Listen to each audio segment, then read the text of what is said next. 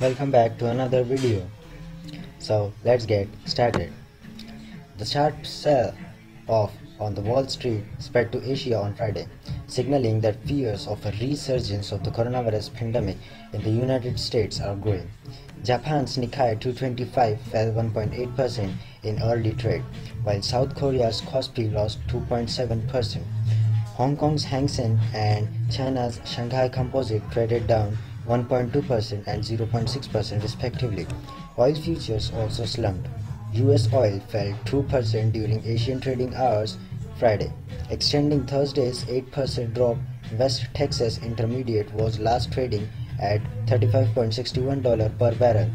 Brent, the global benchmark, dropped 1.1% to $38.10 per barrel, extending Thursday's 7.6% decline.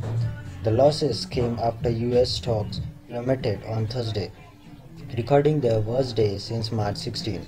The pandemic already has caused unemployment to soar in the United States as part of the economy shut down.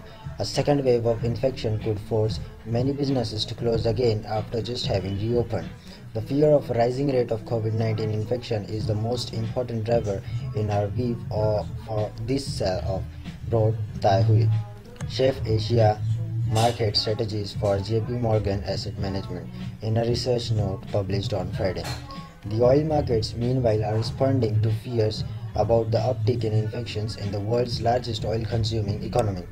According to Stephen Innes, Chief Global Market Strategist at Exicorp, he added that the recent negative sentiments has been aggravated by comments from Federal Reserve Chairman Jerome Powell, who on Wednesday warned that country's economic future was highly uncertain.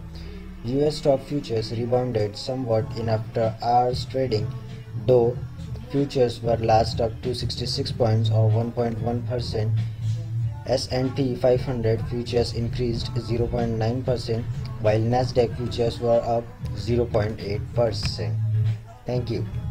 Stay tuned for more videos like this.